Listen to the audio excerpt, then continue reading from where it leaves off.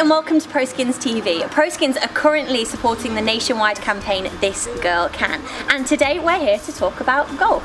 Now, golf is undoubtedly one of the oldest existing sports, with all the rules first established in 1754.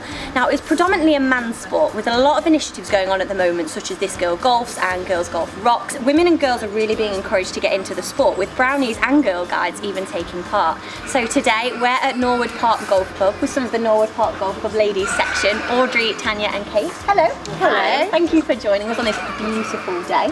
Let's start at the beginning. How did you get into golf? It was quite by accident, really. My partner was trying to encourage me to get into golf and invited me up to the golf club one evening. So I joined him on the driving range.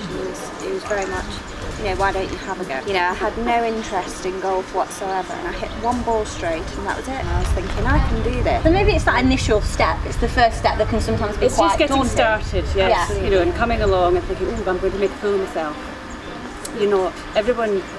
Everyone has to start somewhere. Everyone, even the best in the world, have days where they can't hit the ball very well. Well, I started because I used to coach tennis, so my working hours were quite antisocial.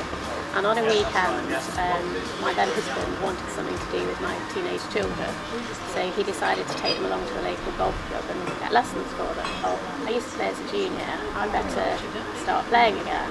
So then there were 3 out of the 4 of us playing golf quite well, and I thought, I've got to start this game, otherwise I'll be left out. So I took it up and very quickly got really into it.